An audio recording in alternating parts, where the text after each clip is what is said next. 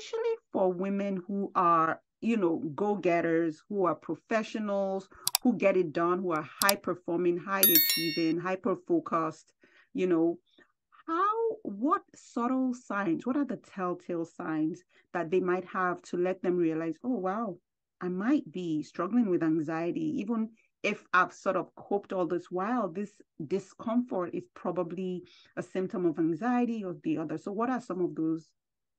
Things to look out for. Thank you, Dr. Afolabi Brown.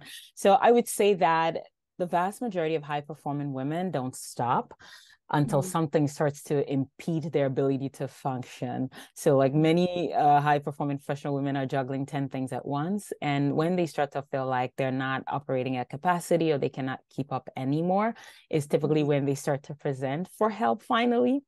But I would say commonly what we see is disturbed is the sleep a lot.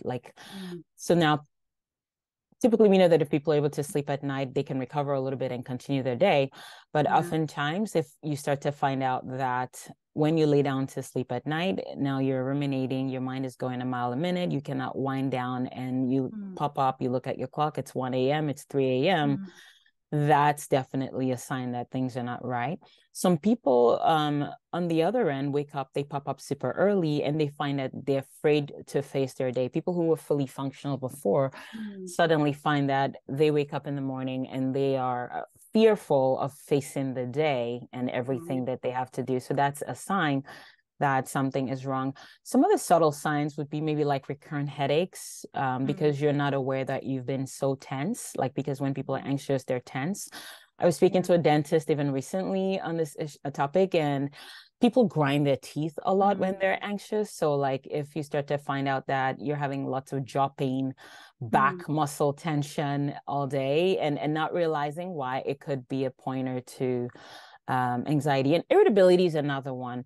I meet moms who are like, suddenly everything my children do, it annoys me. I just cannot take it, and I'm annoyed with my husband all the time. It could be a pointer that there's so much going on in the mind that you're tense and you have no bandwidth for people in your life. Small things just annoying you a lot. I would say those are subtle signs that pop out.